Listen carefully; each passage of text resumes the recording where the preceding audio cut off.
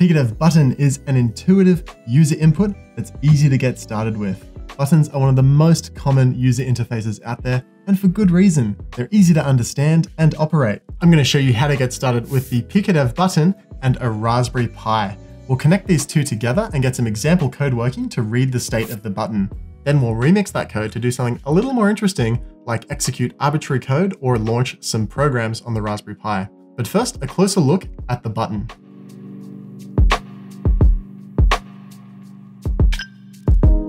The PiicoDev Button features a clicky tactile button on the top and a bunch of electronics on the bottom. There are two PiicoDev connectors for daisy chaining connections, 4 ID switches that allow multiple buttons to be connected together, leave all of these switches in the off position for now, and a small power LED. You may need to install the switch cap onto your button. Simply hold it over the top and press until you feel it snap into place. To follow along, you'll need a Raspberry Pi single board computer already set up to work like a desktop computer and to run PiicoDev projects. I've already got my PiicoDev adapter installed. You'll also need a PiicoDev button and a PiicoDev cable to connect everything together. Check the article if you need help setting up your Pi. Connect your PiicoDev cable to the adapter and connect the other end to your button. I've booted up my Raspberry Pi, but before we begin, we need to make sure that under the Preferences Pi configuration, that we have the I2C interface turned on. Find that under Interface, I2C. Make sure that's turned on. Now we can open up Thonny and make sure that we have the latest version of PiicoDev installed for Thonny. Go to Tools, Manage Packages, and search for PiicoDev. Here we are. And make sure you upgrade or install as necessary. Now we're ready to begin working with the button. In the article for this tutorial, find the first example to check if the button was pressed. Highlight all of that example code and copy it into Thonny. Click Run Current Script, and if prompted to save, I'm going to save this as read_button.py. And I'm saving that to a PiicoDev directory in my home directory.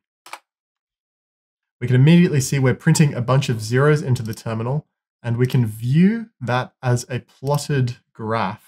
This is the state of the button. 0 means the button is not pressed, and when I press the button, we get a spike in the graph to indicate the button was pressed. Click, click, click. 3 clicks, 3 spikes. Nice.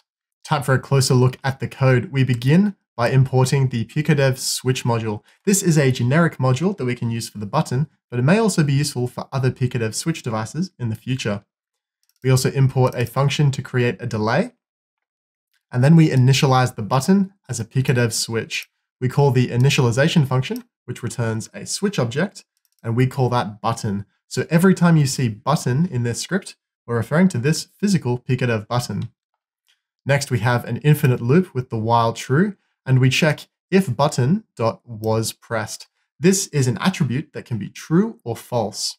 It's true when the button was pressed. So when the button was pressed, we print a 1 to the shell, else the button wasn't pressed, we print a 0.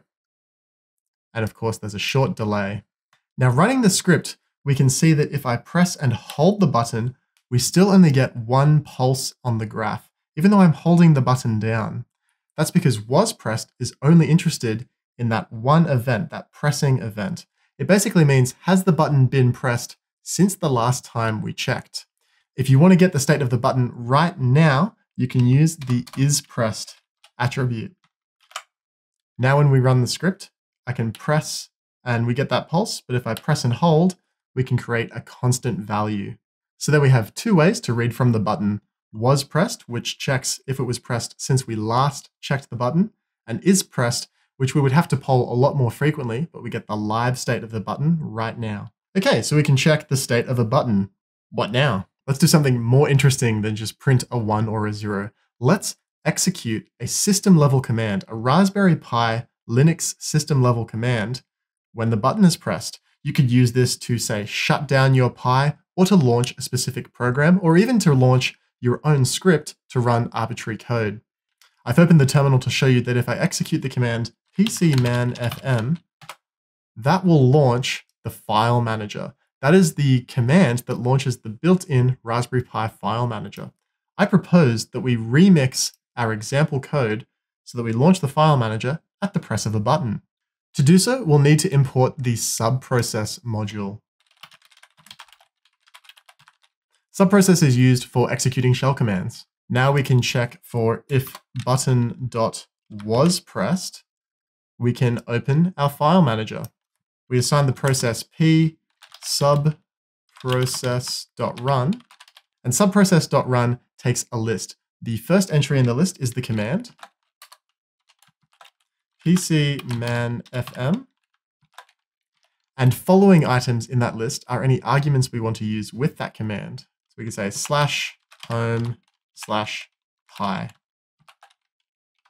And we don't really care about the else statement, so we'll just remove that. Moment of truth, we run the script and nothing's happened, but until we press the button, there it is. I've pressed the button and the window has appeared at my home directory. In fact, I think it would have appeared at this directory if we had just executed the pcman.fm. We could have it go to my PiicoDev directory, like this. Now when I run the script, press the button, here we are. We've opened it at the exact directory that we specified. Home pi PiicoDev. How good. Now there's nothing stopping you from executing any command you want here, even to invoke more complex scripts. This is just the start. Now it's possible to connect more than one PiicoDev button to a PiicoDev bus. To do this, they just each need unique ID switch settings. Recall that our first PiicoDev button, we left all the ID switches off. This is the default state. And when we use a switch in the default state, we can just initialize it like so. For my second PiicoDev switch, I'm going to set the first ID switch to on. So now ID 1 is on. I can add that to the daisy chain. And now to include my second button in the code, I just need to initialize another PiicoDev switch. I can create button B and assign PiicoDev switch. And this is where we include the ID switch settings. We include the argument ID equals, and then the 4 switch positions. The first switch is on, so a 1, and the other 3 switches are off, so 3 zeros. So we have, I'll call this first button button A for completeness. If button A was pressed, we'll launch our file manager at some directory. And if button B.was pressed, we can say q equals subprocess.run.